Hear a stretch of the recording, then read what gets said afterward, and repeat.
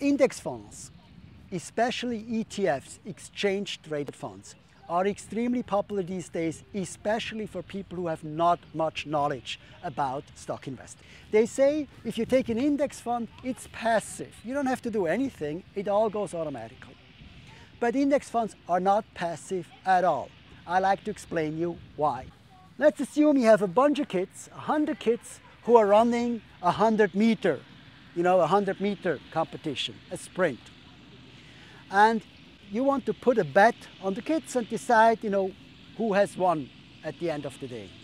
Now, let's assume they start all at different times and you don't really know what a good time is. So what you have to do is you have to collect a few kids' times in order to identify a typical time run on the 100 meters. That way you can identify if the choice you did, the bet you did, is better or worse than the average. So let's assume we do that. Let's assume an authoritative person goes out there and selects the 10 biggest, tallest kids. And they call it the Big Kid Index. Now, of course, these 10 big kids will provide an average running time and you can compare yourself against it. That's exactly what stock index funds do, what ETFs do when they're based on a stock index.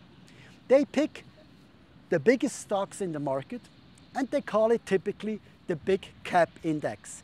Big Cap for big market capitalization. You can already here see that this is a not very smart way of selecting stocks. Just as it is not really smart to take the tallest kids, it's much better to take the fastest, but they're more difficult to identify. Now, the important thing here is though, that picking the largest stocks is actually an active decision.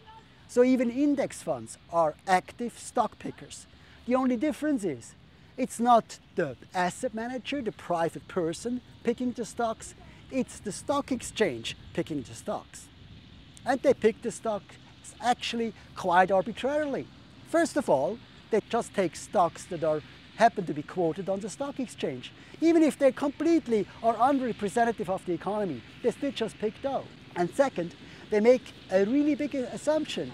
They decide to weigh the stocks. They weigh bigger stocks that are more expensive with a higher share in the index than stocks that are less expensive. And you can already see that this active decision of picking stocks is not very smart.